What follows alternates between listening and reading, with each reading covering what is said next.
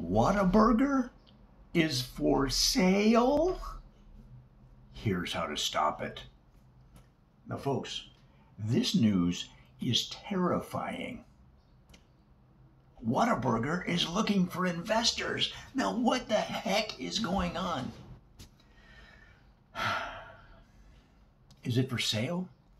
What if they change the menu? What is happening? That's what everybody in Texas is asking themselves when they heard the news that Whataburger is looking for investors. Texans are on the edge of their seat.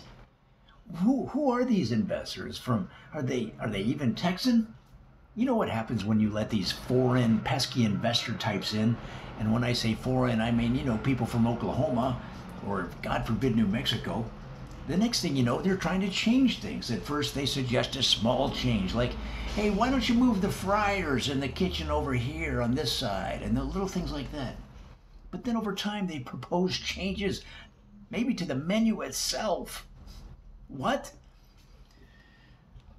Sit down, investors from other states. You don't know nothing about delicious burger making. And from there, the company might actually consider selling the whole company itself. Say it ain't so, Dobson family, the owners of Whataburger.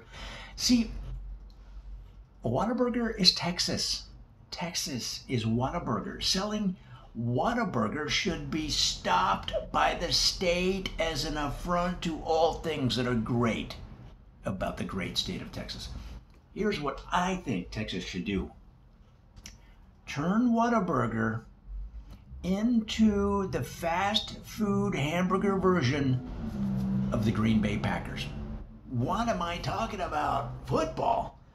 Am I saying that we should let patrons throw hamburgers around the dining room? Am I saying that the staff should throw fries like a pass through the window at cars in the drive-through line? Well, that's not what I'm saying, although that would be a lot of fun. Okay, I want you to go long down to the soda machines, button hook it, and I'll hit you in the gizzard with my Whataburger patty melt. That would be fun.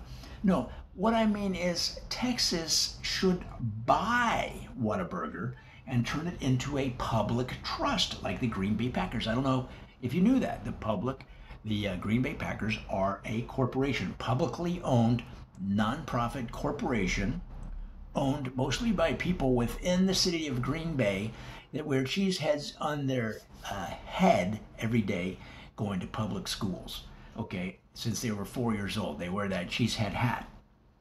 The Packers became a publicly owned nonprofit corporation in 1923. They currently have over 350,000 stockholders who own over 5 million shares of stock. That's what Whataburger should do.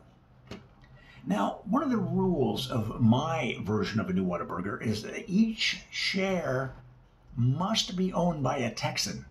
Every share. Not a fake Texan who just moved from Wisconsin to get out of the cold. A real life, born and bred Texan who was raised on Whataburgers, whose parents and grandparents and great-grandparents were all raised on Whataburgers. Next, build a new headquarters in a new town called Whataburger. The town features the new headquarters, new stores featuring nothing but Whataburger merch, and a new amusement park called Whataburger Land. At Whataburger Land, employees are trained to answer every patron comment with the company's slogan, just like you like it. And the most popular ride, well, let me give you an example of that. A patron walks by and says, really nice day today, hey? And the Whataburger Land worker says, just like you like it. See how that works? And the most popular ride is called the Cheddar Scream Machine, a death-defying ride around the inside of a giant chop house cheddar burger.